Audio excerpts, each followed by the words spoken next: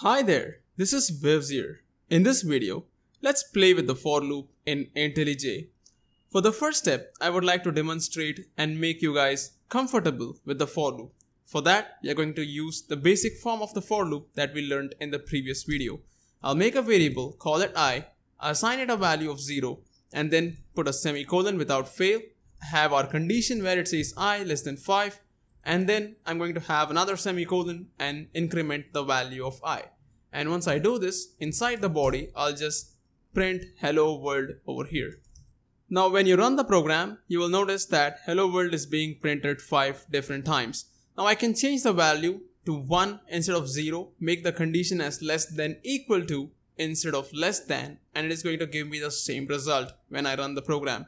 I can even go the reverse. I can say I equals to 5, I is greater than 0, and then I can decrement the value of I instead of incrementing it, and I can click run at the top again, and this is going to give me the same result. In fact, I can start at I equals to 4, I can say I is greater than equals to 0, and I can run the same for loop and it's going to print the same thing. I can start at a value such as 8, I can go to the value 4, and I can run the same thing again, which will print hello world 5 times again. So the idea here is it doesn't matter what is the starting value of the variable I or what is the condition. What matters is how many times you execute the for loop. You can even start at I equals to say 16, and you can reduce I by 2 instead of 1, and you can click run at the top, and this is going to print hello world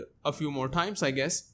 And that is because of the condition. I have to make sure that I is 8 here, click run at the top, and this is going to print hello world 5 times again. So it all depends on how you want to do it. Now let's take a more practical example of the for loop and try to understand how we can really use it in our applications.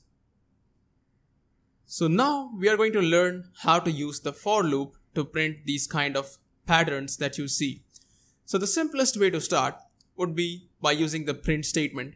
Let's just write S out, hit return or enter on your keyboard, print 1 star, and all you have to do now is print 2 stars and 3 stars respectively. So this would get the job done, right? You can just click run at the top, click run here, and you will notice the 3 patterns here. But what if you had to print 10,000 lines? Now that is where the for loop comes into the picture, right?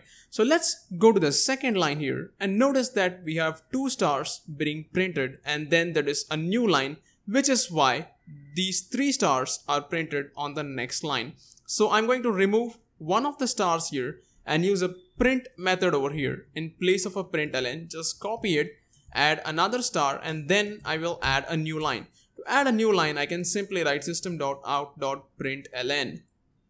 The blank version of println just prints a new line. So if I click run at the top and go here, notice that we see the same thing. That is because here we print 1 star, we are on the same line, we print another star, and then we print a new line, and then we print the 3 different stars.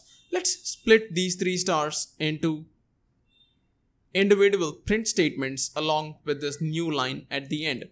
So now to make things clearer, I have added some space. The first line prints a single star and a new line. These 2 print 2 stars on the same line, and then they add a new line.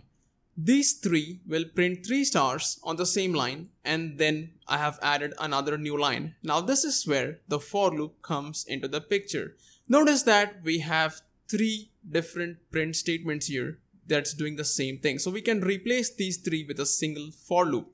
So I will just go at the top here and add a for loop that says int j equals to 0.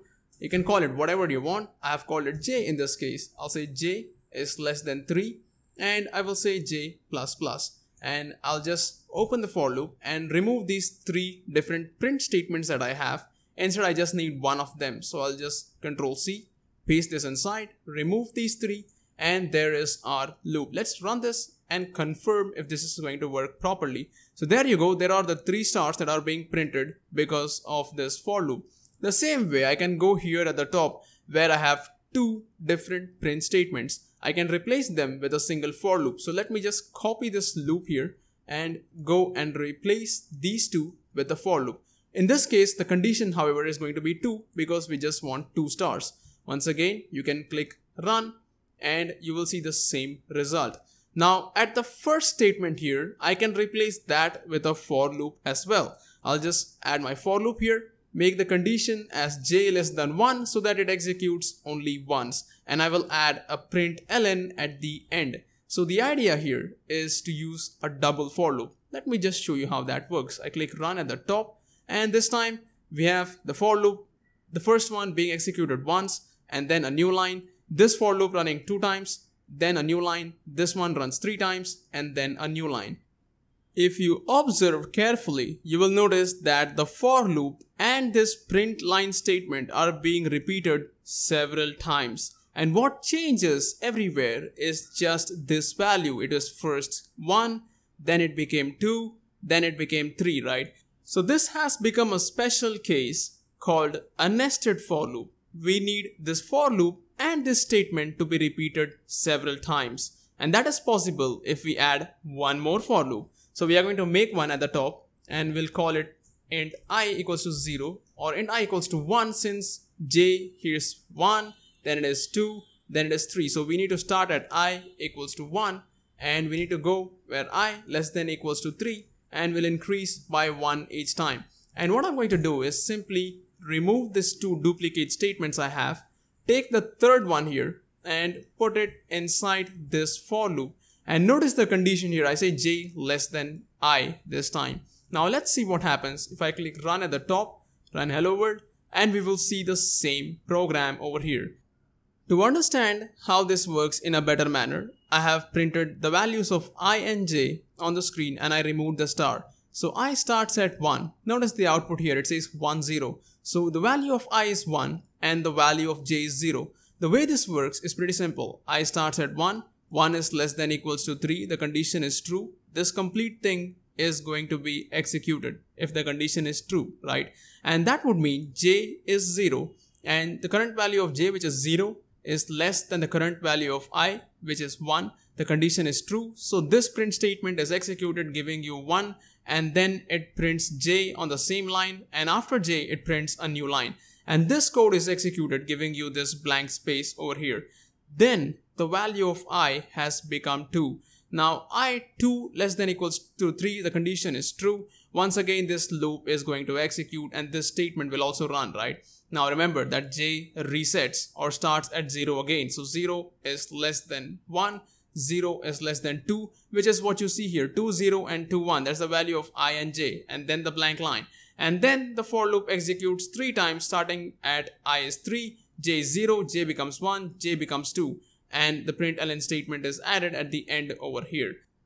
So hopefully you guys have understood how I took a lot of repeating code and I compressed that into a dual for loop. Now based on the values of I and j, I can control how this for loop is going to display. Let's click run at the top and see if it's gonna print it 4 times. So if I say I is 10 over here, oops, not 410, just click run at the top and we should be able to see now a huge asterisk list here. So feel free to experiment with this loop, and thanks for watching. I'll see you in the next video. Have a nice day.